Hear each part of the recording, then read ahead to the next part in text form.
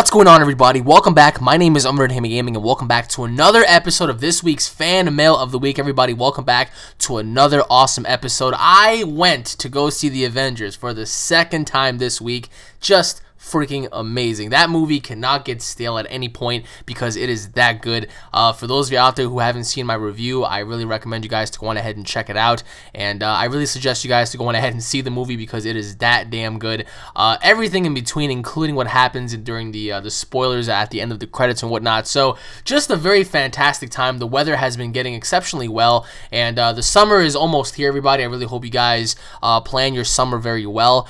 For the first time in a long time, I'm actually gonna have a good summer this year because I spent my last 3 summers just working and it's just been like slave labor repeatedly. So before we get into this, everybody, I really hope you guys go ahead and check out my second channel at UnrealEnt Network. On there, you're gonna find a whole bunch of awesome stuff that you guys won't find on here, including discussions and debates for various different topics such as, you know, horror movies and sports, ESPN, Dragon Ball Z, so many Dragon Ball Z what if battles, including subscriber battles that I've done on there, which is pretty cool. The Dying Light survival series, Titan Mania, and a whole bunch of other stuff. So before we begin, everybody, once again, let me just go on ahead and see if I can. Damn it, I don't have any fucking water around here. No, I freaking forgot my water bottle in my kitchen.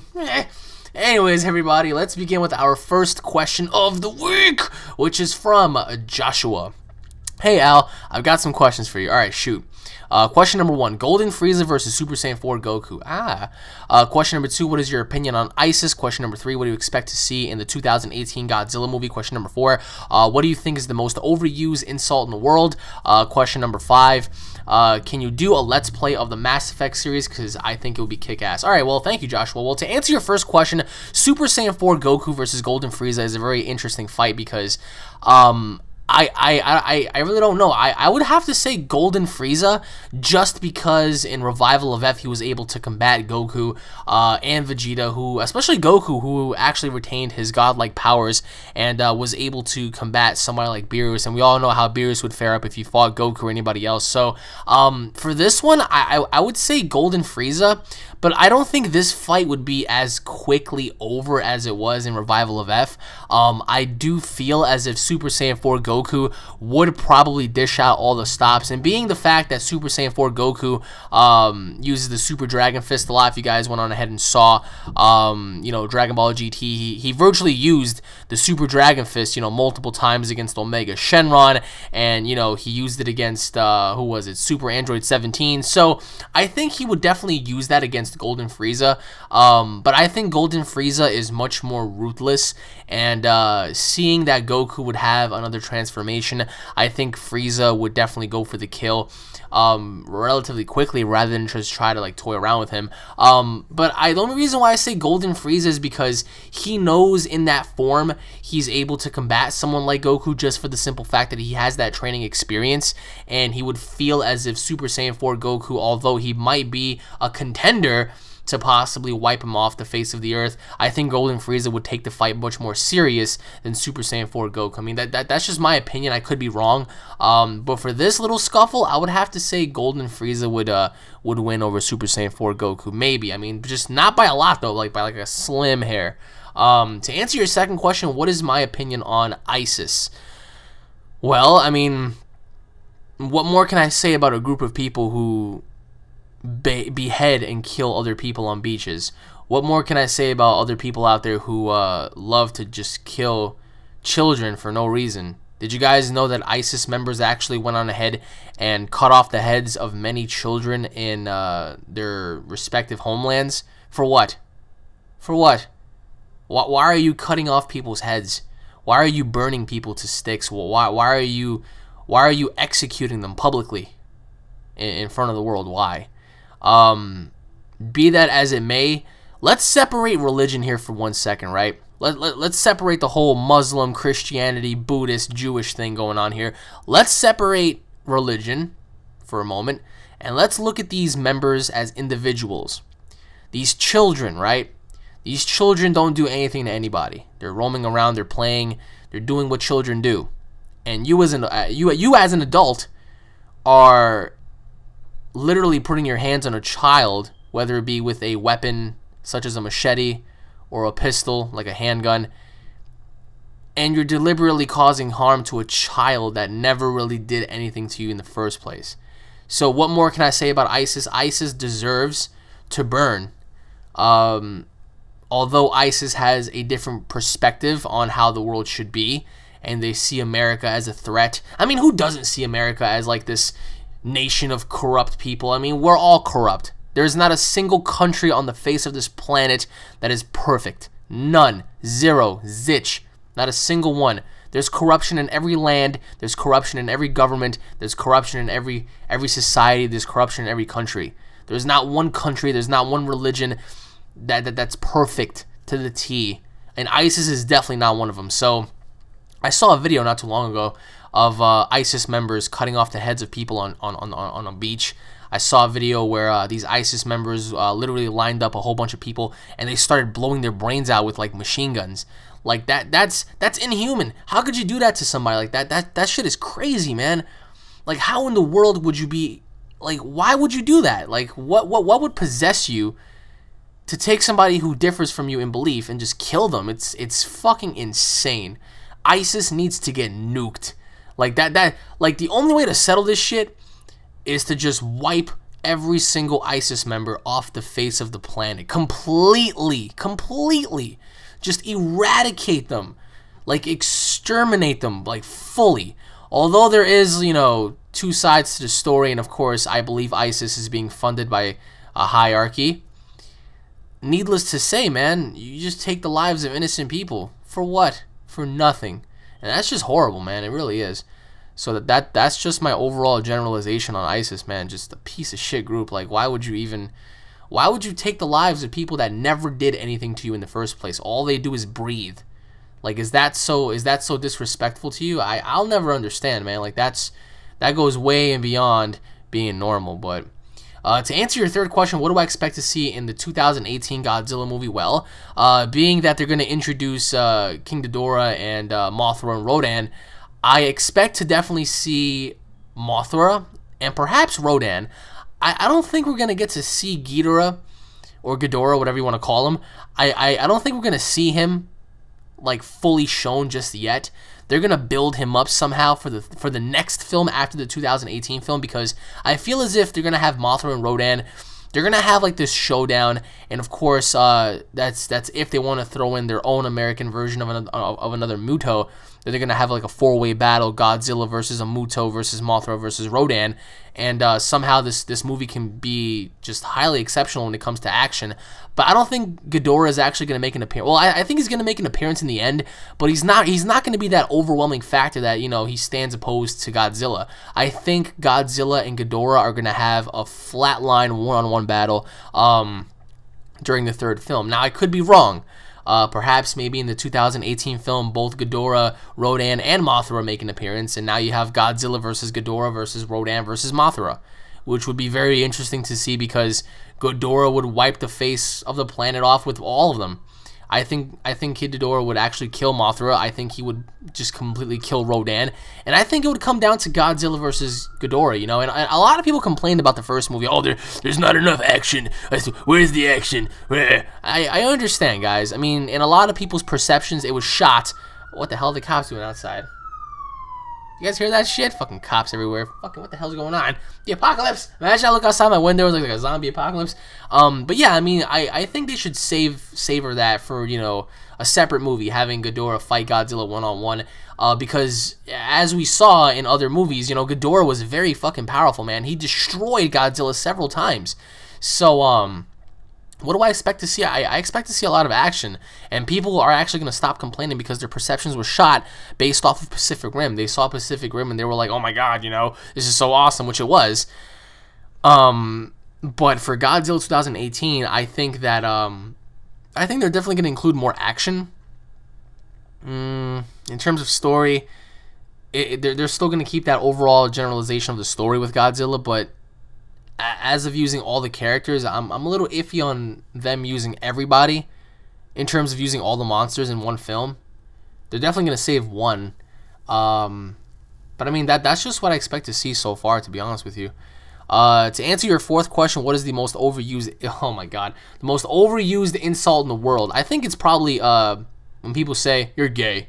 It's like, what the fuck? Why are you using a homosexual reference towards somebody if they're being stupid? Because a lot of people often connect by saying you're gay to something similar as if saying you're stupid. It's like saying, instead of saying you're stupid, they say you're gay. It's like that's really dumb. It's like, what the fuck? That makes absolutely no sense. So that's like the most overused fucking word in the world. Oh, you're gay. Why don't you just say, yo, you're fucking stupid? Why don't you just say that shit? I mean, that's saying stupid and saying gay is like two different things. I think the word stupid is much more insulting than saying gay. It's like, oh, you're gay, okay. Well, you're gay. Oh no, you're gay. Whereas opposed to somebody flat out saying, yo, you're stupid. That right there just hits like the core. It's like, what? You called me fucking stupid? You're fucking stupid.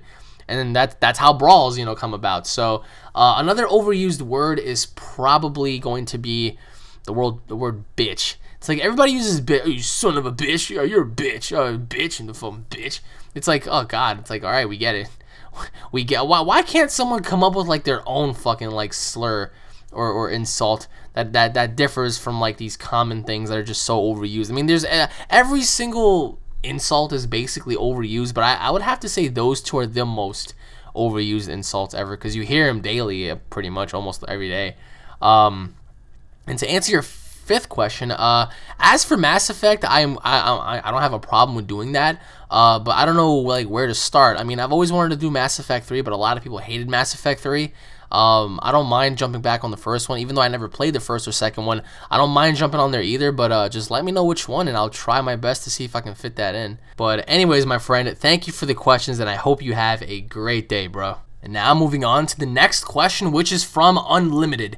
Hey Alex, your wrestling channel is phenomenal, and I want to watch more. So on to the questions. Thank you, man. I really do appreciate that. Question number 1, Crimson versus Jay Briscoe. That's a good one. Question number 2, thoughts on the House of Truth. Question number 3, if you were to fight in the House of Glory Heavyweight Championship, who would you choose to fight?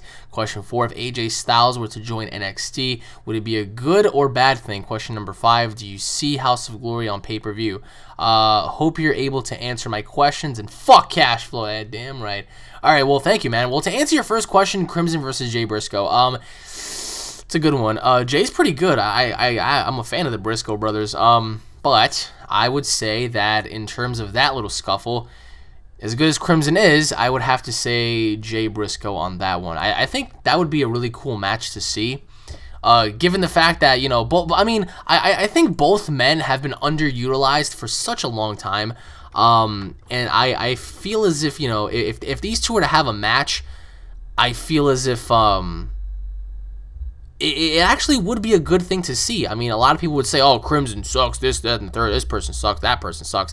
I don't think so at all. I think it'll be a really, really, really, really good match to see. But in terms of that little scuffle, as I said, I would have to say that I have to say Jay Briscoe would be the winner of that one, to be honest. So in terms of Crimson versus Jay Briscoe, I would have to say Jay Briscoe. To answer your second question, House of Truth. Well, Ring of Honor's House of Truth with I think it's Truth Martini as like their like little manager or whatnot. I think House of Truth is pretty cool. Be that as it may, honestly, I haven't seen too much of them. I saw their match with the I think it's the Flatliners, and it was a really good match. And for me, I think House of Truth definitely has something going on. Although I'm curious to see what else they have planned in the near future. For me personally, I can't really give you my full-on opinion because I haven't really looked too much into them. But from what I've seen with the Flatliners, I think they're pretty good. I think they're pretty decent. So who's to say that they can't really advance forward in the business? Just my opinion, though, of course. To answer your third question, if I were to fight for the title, who would I choose to fight? Anybody. Anybody's welcomed. I don't really care who it is. For me, preferably, I would love it to be the Amazing Red. Me and Red I think that would be a very good thing. I idolize the guy. He's an extremely awesome person, extremely hard worker, underrated for sure. So I would have to say Amazing Red would definitely be one person that I would love to knuckle up with, because he definitely has a lot of, you know, features about him that could drive you to have an amazing, phenomenal match. And that guy is definitely one person that I would say hands-on would be him. To answer your fourth question, AJ Styles with NXT. I don't think it would be a bad thing. Why would it be a bad thing? Although I don't think it would change his career course in a sense, because he is doing New Japan and stuff like that. So why would he want to, leave all of that? And he's having great matches in the indies too. You know what I'm saying? So for me personally, I think if he were to go to NXT, it would be really, really awesome to see him knuckle up with a person like Adrian Neville or Sami Zayn or Kevin Owens. Or Hideo Itami and stuff like that. I think it would be pretty cool to see that. So I think it would be a good thing. I don't see why it wouldn't. So yeah, I would have to say it would be a good thing, but I don't think he would stay there long. Like in terms of him advancing forward and joining the main roster, I don't think they would do that. So I just think if he were to go to NXT, he would stay there. And to answer your last question, do I see a House of Glory on pay-per-view? Of course I do. Anything is possible in this business, and of course sometimes it takes a lot to get there. And I've been through the rugged, I've been through many different ups and downs with House of Glory. So I can definitely see them going far and beyond, because there are other companies out there that are excelling just as much. So I would have to say definitely, man, definitely. I mean, indie wrestling deserves a crack at some spotlight, because indie wrestling today is hosting and showcasing a lot of great stuff that people have never seen before. People haven't seen it. People don't see these things on WWE. You know what I'm saying? And it's just quite sad to know where indie wrestling stands, because it could actually be so much bigger if allowed to. So I don't know. For me, I would say definitely, for sure, man, without a doubt. So once again, Mr. Unlimited, thank you for the questions, my friend, and I hope you have a great day, bro. Now moving on to the next question, which is from Remy. So Unreal, I got one question, and here it is. Let's do it. Question number 1. I just started YouTubing about a month ago, and I'm having trouble getting people to come to my channel and stay. I already got over 30 videos, and ever since I started, I uploaded at least every 24 hours. And when I see people who have 0 to 2 videos a day, they get about 20 to 2,000 subscribers. It sort of makes me feel a bit sad, angry, jealous, not good enough, or overall just inadequate. And I am competitive. I'm a competitive person, but not too competitive. I see.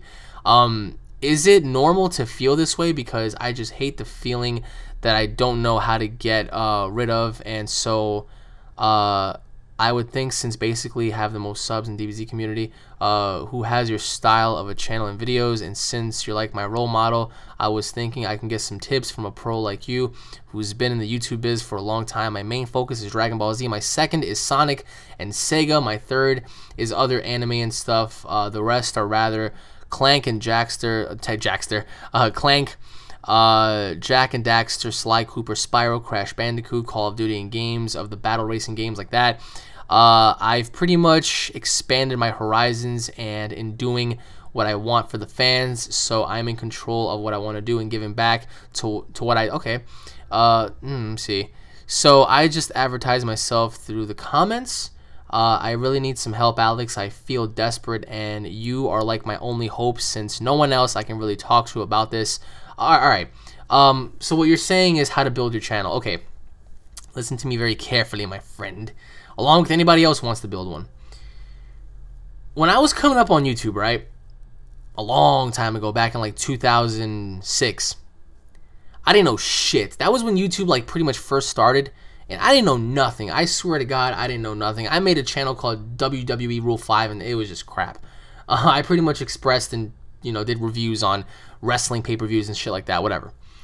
Fast forward a couple of years later, I made a YouTube channel called Alex Animal 7. That was going to be like my little guinea pig experiment channel. I was on there, I did machinimas, I did like little parodies and stuff with a couple of old friends, and we pretty much took it from there. I met some kid named Cody. He told me all about capture cards and all these kind of things that work, and I'm like, all right, that sounds pretty cool. Like, what can I do here? And I remember I purchased the capture card, and it was completely shit. It was the Adaptec Game Bridge, and it was just such a crappy capture card, but I mean, it worked for the time being, right? Fast forward to 2012, I started up another channel again. I started making videos, and I was, pretty much trying to dish out everything I did on Alex Animal 7, except revamp it in a much better way. and I came across Paul, and me and Paul helped each other out. We learned from each other, and then everything else is history. Now, for you to build your channel, right, this is what you have to do. You have to make videos that are completely different from what other people are doing, right? And what I mean by that is when I came up, I was watching people like PewDiePie, Wings of Redemption, White Boy 7th Street, Syndicate. I was watching all these guys, right? El Presador, all these big time guys. And to me, they were all doing the same thing. Call of Duty, Call of Duty, Call of Duty, quick scope, blah, blah, blah. As cool as it was, I was like, damn, that's really cool. But I don't want to do that because I'm not really as hardcore of a Call of Duty player as I once was when I was a kid. So I was like, you know what? Let me just go on ahead and just do what I love, do the games that I love. You know, Dragon Ball Z, Battlefield, Resident Evil, WWE, Yu-Gi-Oh, Digimon, Pokemon, whatever, Slender, Outlast. I did everything. So what I did from there was I built myself a channel that separated myself from everybody else. And granted, nowadays, everybody's pretty much a little different, but also a little similar in a way as well. So for you, it's all about the tags. Make sure that your videos have good tags that can correlate. For example, if I want to look up a Resident Evil video, make sure that if you're going to make a Resident Evil video that you have a tag suggested, you know, into where a person might put into the search bar. And, you know, let's say, for example, your video is Resident Evil 4 ending. If I'm a regular person looking up for the ending, if I type in Resident Evil 4 ending, you might want to put that in your description. Well, excuse me, in your tag section. But it also varies on what to do. I mean, yeah, I'd suppose advertise yourself through comments, but don't be a nuisance. Don't just be like, hey guys, what's up? I have a channel and I want you guys to check it out. That's not really gonna get you anywhere. It's gonna get you a lot of people. It's gonna get a lot of people to just look at you like, what the fuck are you doing? Stop doing that. It's not cool. You shouldn't be competitive, number one, because who the hell are you competing with? It makes no sense. If you want to be competitive, you're gonna lose. Because look who you're going up against. You're going up against the entire community of YouTube. That's not really, you know, very smart on you. You know what I'm saying? You don't really have direct competition. Why? You know, there's no need for you to be jealous or, you know, sad or, you know, pissed off that other people are gaining stuff that you aren't. Maybe sometimes other people work just a little harder than you. You know what I'm saying? You shouldn't really feel that way because you're not going down, you're only building yourself up. Even if you gain 1 subscriber a day, be happy. I remember when I first started, I was gaining like 2 subscribers, 3 subscribers a week. I was still happy. I was like, yo man, my stuff is going up, people are watching my commentary, people think I'm funny. I love making people laugh. You know, I love giving my point of view, my take, my view on things. People enjoy it, I enjoy it. I mean, that's how we build a relationship. So by sitting there and just saying, oh, I'm angry and I don't know what to do, don't do that. Just continue to do it, because eventually you're gonna get to where you want to be. Like Rome wasn't built in a day. You know what I'm saying? You're not gonna get to where you need to get to in a matter of a month or 2 or 3 or 4. It's gonna take years, man. I started back in like 2006, came back in like 2008 with Alex Animal 7, came back in 2012, stuck around ever since, man. 2012, 2013, it took me nearly a year and a half, you know, to get as far as I wanted to. So, but for me, I play what I love to play because I love the games that I play, and I present them with the best of my ability, and that's what you should do, man. Maybe perhaps make videos on not only games but other things as well, such as tutorials or vlogs. Vlog about stuff, talk about current events and stuff like that. But the YouTube community is completely different than what it once was. With the current consoles now, you're able to pretty much record off your consoles, and you're pretty much able to just stream it. Streaming is a very big thing too today, actually. If it were not for if it were not for what the hell was it?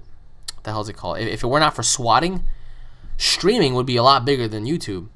You know, which is why I don't stream anymore. I don't really use Twitch anymore because I really don't want to have the cops come over and bang on my door for no fucking reason. But yeah, man, I mean, tips would be to just keep doing what you're doing and reach out to a few people and just be like, hey, you know, like, check my stuff out. Let me know what you guys think. Like, you know, give me some feedback. And you're doing Sly Cooper, Spyro, Crash Bandicoot, Call of Duty. It's different, you know. It's what you like to do. So just keep basing it off that. Don't look at what other people are like, you know, generating. Like, oh, this guy just gained 1 million subscribers. PewDiePie gains like 500,000 to like 1 million subscribers every fucking like what 2-3 weeks. You know, like people, you shouldn't be jealous off numbers like that. I mean, it's PewDiePie. You know, so just be grateful and be, you know, cautious of what you do, and just build yourself from there. I mean, I remember there was a kid named Sam Khan.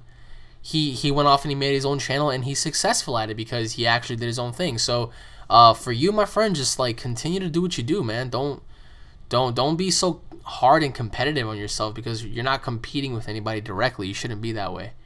But if it makes you feel any better, I really hope people I really hope people check you out.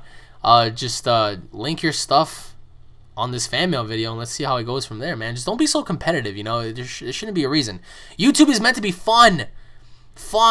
Like, interact with each other, man. I interact with you guys all the time. Fan interaction videos, fan mail, everything. So, you know, playing with you guys online and stuff, it's fun, bro. This shouldn't be like life. This should not be as serious as, like, you know, Olympic wrestling or something like that. Like, this shouldn't be the Olympics. This is just something that we should all be having fun on, rather than just beating each other across the head for no apparent reason. So, but anyways, my friend, I really hope that helped, and I really thank you for the questions, and I really hope you have an amazing day, bro. And now moving on to the next question, which is from Reaper Gaming. Hey Alex, if you're reading this, you are awesome, and hopefully you answer my questions. Question number 1, Super Saiyan God Gogeta versus Super Saiyan 4 Vegito. Oh damn. Question number 2, boobs or ass. Question number 3, Super Sonic or Super Saiyan Goku. Question number 4, what food are you thinking about eating while reading this? Question number 5, when are you going to come back to House of Glory? You were a beast. Question number 6, would you join the Bullet Club? If you would, that would be sweet.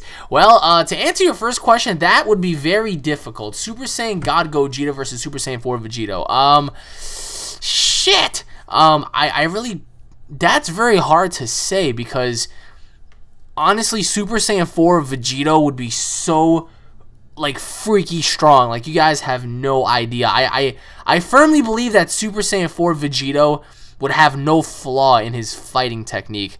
Like, this guy would literally just, like, show up hands-on combat and just, like, try to obliterate you in, like, in a matter of seconds. So I think God Gogeta actually fares up very well, because his power cannot be sensed. And of course, with that rapid boost, that would give Gogeta the edge, because he would be a god, and therefore he would have pretty much virtually the same amount of abilities as Vegito, except different formula, different correlation. For example, the 100 times Big Bang Kamehameha is very different than the ultimate final Kamehameha. So, like, you know, moves like that would actually differ. But aside from that, I would have to say probably Super Saiyan 4 Vegito, maybe. Just thinking of, like, multiplying their power times 4 like that is just, like, it's absolutely just massive on so many levels. So for that little scuffle, I do believe that somehow Vegito would be able to maintain that fight in chronological order and not lose his sense of equilibrium, because I do feel like the god power would run out for Mr. Gogeta, of course, and he also has a time limit as well, don't forget that. So with that time limit in motion, I do believe that will take away a lot from, you know, the battle. So I think for this one, I think it'll be Super Saiyan 4 Vegito. To answer your second question, I'm an ass man. Boom, boom. Yeah, I'm an ass man. Somebody playing the Billy Gunn theme song. That's fucking amazing. Yeah, but I'm more of an ass guy, to be honest. To answer your third question, Super Sonic or Super Saiyan Goku. I mean, I shouldn't even answer this. Super Saiyan Goku all the way. Like, Goku, between Goku and Sonic, I'm sorry, brother, but I'm going with the kid who dropped his head on Earth over the little shiny hedgehog, to be honest with you. So I'll have to say Super Saiyan Goku, man. To answer your fourth question, well, what am I thinking about eating right now? I'm thinking about eating some Zeppelis. Oh, that sounds real good. Some really nice and soft Zeppelis covered in sugar. Pizza. Ooh, like a nice cheese pizza. Sounds really good right now. What else? For some reason, I'm thinking about a bacon cheeseburger with hot, steamy, melting cheddar cheese just dripping off of it. Now, I'm fucking hungry right now. Sure.